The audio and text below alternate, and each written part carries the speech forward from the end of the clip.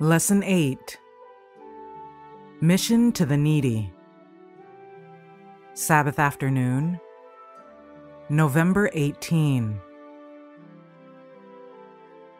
The Savior taught this principle, the Golden Rule, to make mankind happy, not unhappy, for in no other way can happiness come. God desires men and women to improve their higher powers by doing the work He has entrusted to mankind, the work of searching out and relieving the necessities of their fellow men. Man should not work for his own selfish interest, but for the interest of everyone about him, blessing others by his influence and kindly deeds. This purpose of God is exemplified in Christ's life. Seize every opportunity to contribute to the happiness of those around you, sharing with them your affection. Words of kindness, looks of sympathy, expression of appreciation would to many a struggling, lonely one be as a cup of cold water to a thirsty soul.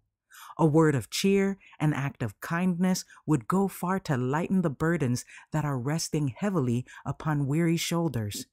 It is in unselfish ministry that true happiness is found, and every word and deed of such service is recorded in the books of heaven as done to Christ. Live in the sunshine of Christ's love, then your influence will bless the world. My Life Today, page 165. We are to follow the example set by Christ and make Him our pattern until we shall have the same love for others as He has manifested for us. He seeks to impress us with this profound lesson of love. If your hearts have been given to selfishness, let Christ imbue you with His love. He desires that we shall love Him fully and encourages, yes, even commands, that we shall love others as He has given us an example. He has made love the badge of our discipleship. This is the measurement to which you are to reach. Love one another as I have loved you. What height, what depth and breadth of love! This love is not simply to embrace a few favorites, it is to reach to the lowliest and humblest of God's creatures.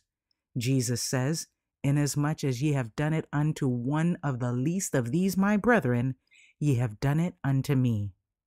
Sons and Daughters of God, page 147. Do you in your words, in your spirit, in your actions, resemble Christ? If in word and spirit you represent the character of Christ, then you are Christians, for to be a Christian is to be Christ-like. The tongue will testify of the principles that characterize the life. It is the sure test of what power controls the heart. We may judge our own spirit and principles by the words that proceed from our lips. The tongue is always to be under the control of the Holy Spirit.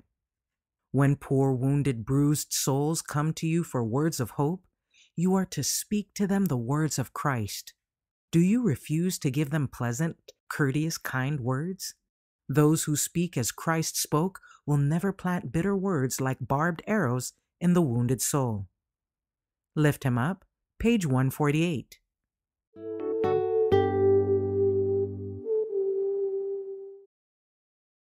Sunday, November 19. The Faith of Friends. God estimates man not by the circumstances of his birth, not by his position or wealth, not by his advantages in educational lines, but by the price paid for his redemption.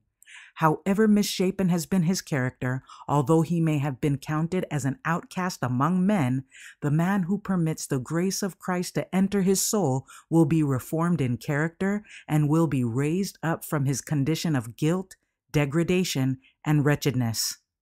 God has made every provision in order that the lost one may become His child. The frailest human being may be elevated, ennobled, refined, and sanctified by the grace of God. Those who are workers together with God, who are filled with divine compassion, will see and estimate men in the same way that God sees and estimates them. Whatever may be the nationality or color, whatever may be the social condition, the missionary for God will look upon all men as the purchase of the blood of Christ and will understand that there is no caste with God. No one is to be looked upon with indifference or to be regarded as unimportant, for every soul has been purchased with an infinite price. The Southern Work, page 31. Again and again the bearers of the paralytic tried to push their way through the crowd, but in vain. The sick man looked about him in unutterable anguish. When the longed-for help was so near, how could he relinquish hope? At his suggestion, his friends bore him to the top of the house and, breaking up the roof, let him down at the feet of Jesus. The discourse was interrupted. The Savior looked upon the mournful countenance and saw the pleading eyes fixed upon him. He understood the case. He had drawn to himself that perplexed and doubting spirit. While the paralytic was yet at home, the Savior had brought conviction to his conscience. When he repented of his sins and believed in the power of Jesus to make him whole, the life-giving mercies of the Savior had first blessed his longing heart. Jesus had watched the first glimmer of faith grow into a belief that he was the sinner's only helper, and had seen it grow stronger with every effort to come into his presence. Now, in words that fell like music on the sufferer's ear, the Savior said, "Son, be of good cheer. Thy sins be forgiven thee." The Desire of Ages, page 268. A great work is to be done, and those who know the truth should make mighty intercession for help. The Lord demands that in his servants shall be found a spirit that is quick to feel the value of souls, quick to discern the duties to be done, quick to respond to the obligations that the Lord lays upon them. There must be a devotion that will regard no earthly interest of sufficient value to take the place of the work to be done in winning souls to a knowledge of the truth. Testimonies for the Church, Volume 9, page 123.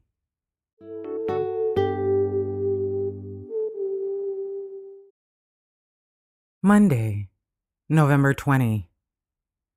Christ's Method Alone. The sick man was lying on his mat and occasionally lifting his head to gaze at the pool, when a tender, compassionate face bent over him, and the words, "Wilt thou be made whole?" arrested his attention. Hope came to his heart. Jesus bids him, "Rise, take up thy bed, and walk."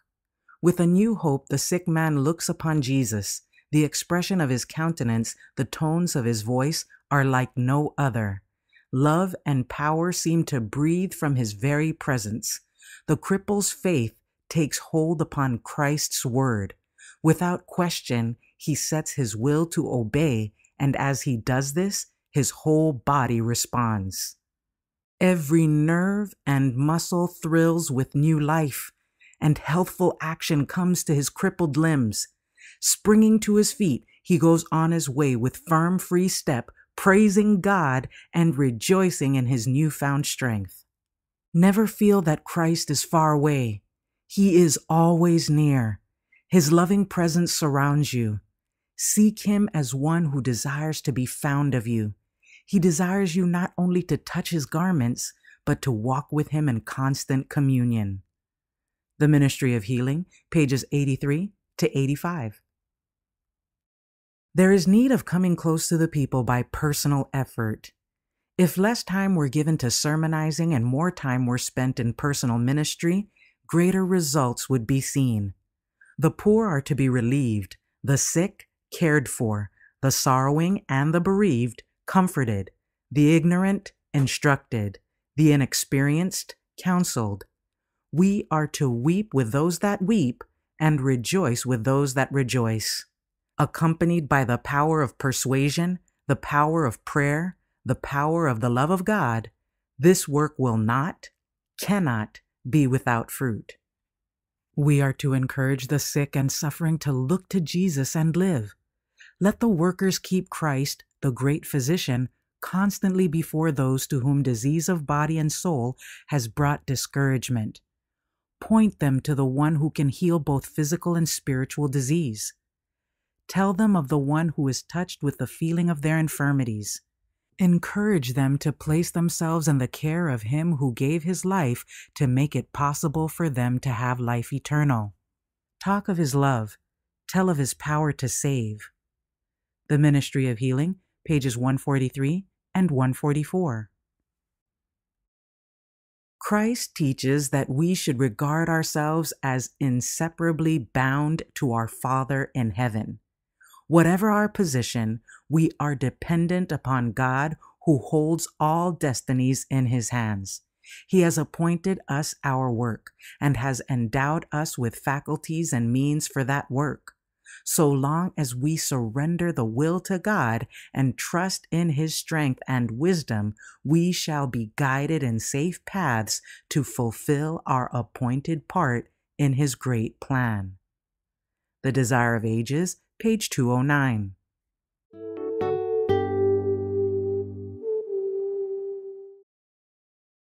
Tuesday, November 21.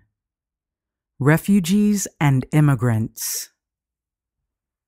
By our churches there is a work to be done of which many have little idea, a work as yet almost untouched. I was an hungered, Christ says, and ye gave me meat. I was thirsty, and ye gave me drink. I was a stranger, and ye took me in. Naked, and ye clothed me. I was sick, and ye visited me. I was in prison, and ye came unto me. Matthew chapter 25, verses 35 and 36. Some think that if they give money to this work, it is all they are required to do, but this is an error. According to their strength and opportunities, personal service is required of all. The work of gathering in the needy, the oppressed, the suffering, the destitute, is the very work which every church that believes the truth for this time should long since have been doing.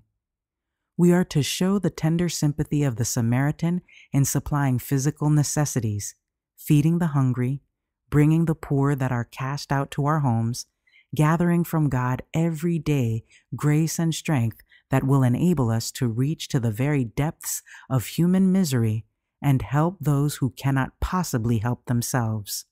In doing this work, we have a favorable opportunity to set forth Christ, the crucified one. Testimonies for the Church, Volume 6, pages 275 and 276. God has given a special command that we should regard the stranger, the outcast, and the poor souls who are weak in moral power. Many who appear wholly indifferent to religious things are in heart longing for rest and peace. Although they may have sunk into the very depths of sin, there is a possibility of saving them. Christ's servants are to follow his example. As he went from place to place, he comforted the suffering and healed the sick. Then he placed before them the great truths in regard to his kingdom. This is the work of his followers. As you relieve the sufferings of the body, you will find ways for ministering to the wants of the soul. You can point to the uplifted Savior and tell of the love of the great Physician, who alone has power to restore. Christ's Object Lessons, page 233. Christ for our sakes became poor, that we through his poverty might be made rich. He made a sacrifice that he might provide a home for pilgrims and strangers in the world, seeking for a better country, even and heavenly. Shall those who are subjects of his grace, who are expecting to be heirs of immortality, refuse or even feel reluctant to share their homes with the homeless and needy? Shall we, who are disciples of Jesus, refuse strangers an entrance to our doors? I am daily pained with exhibitions of selfishness among our people. There is an alarming absence of love and care for those who are entitled to it. Angels are waiting to see if we embrace opportunities within our reach of doing good, waiting to see if we will bless others. Testimonies for the Church, Volume 2, pages 27 and 28.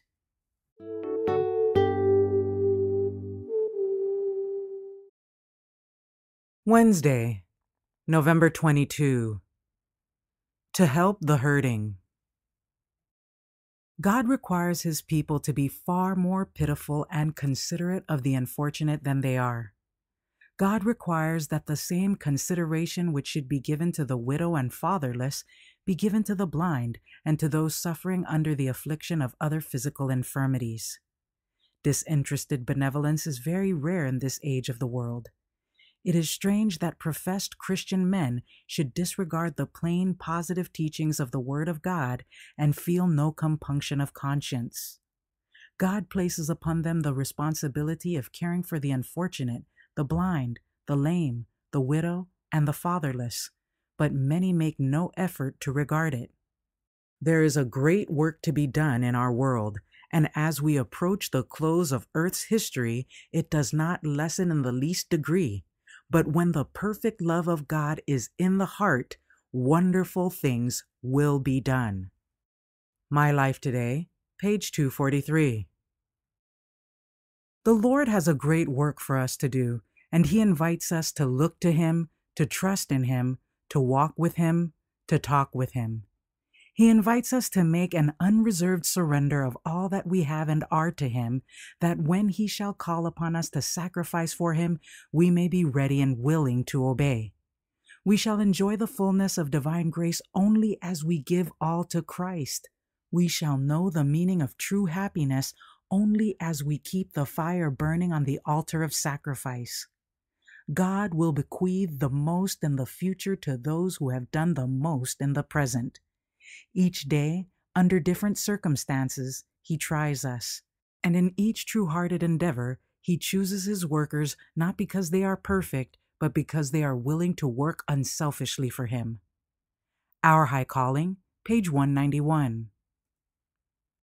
While the world needs sympathy, while it needs the prayers and assistance of God's people, while it needs to see Christ in the lives of His followers, the people of God are equally in need of opportunities that draw out their sympathies, give efficiency to their prayers, and develop in them a character like that of the divine pattern. It is to provide these opportunities that God has placed among us the poor, the unfortunate, the sick, and the suffering. They are Christ's legacy to His church, and they are to be cared for as He would care for them. In this way, God takes away the dross and purifies the gold, giving us the culture of heart and character which we need. In placing among us the poor and the suffering, the Lord is testing us to reveal to us what is in our hearts. The world will be convinced not so much by what the pulpit teaches as by what the church lives. The preacher announces the theory of the gospel, but the practical piety of the church demonstrates its power. In Heavenly Places, page 324.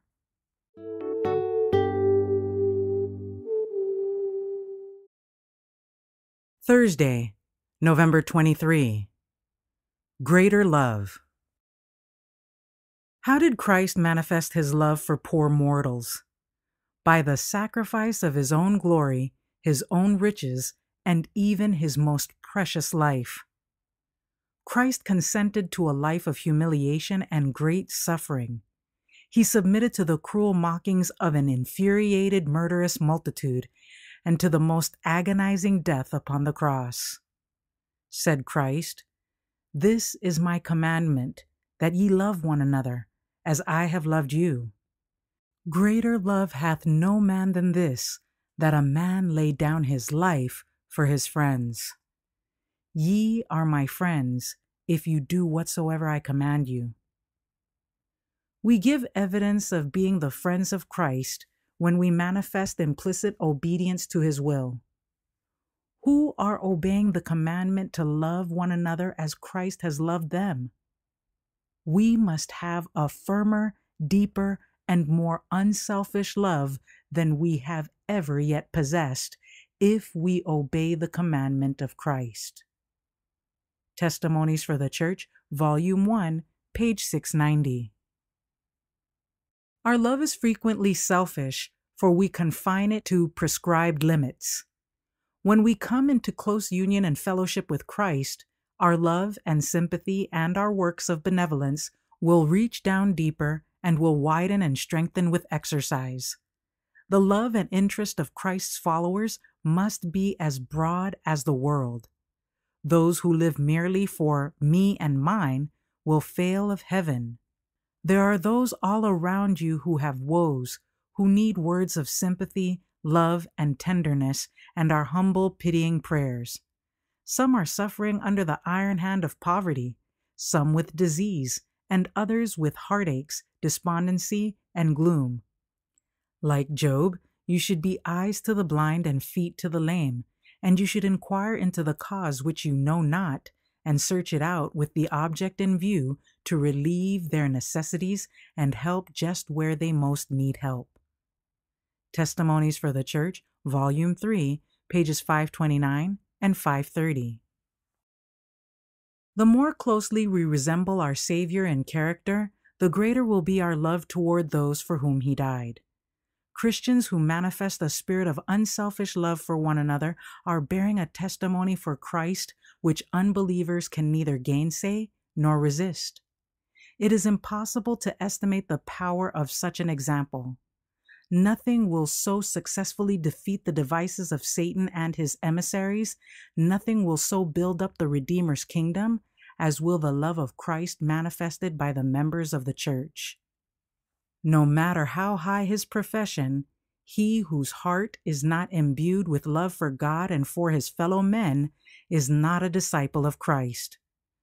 Though he should possess great faith and even have power to work miracles, yet without love his faith would be worthless. He might display great liberality, but should he from some other motive than genuine love bestow all his goods to feed the poor, the act would not commend him to the favor of God. Testimonies for the Church, Volume 5, pages 167 and 168.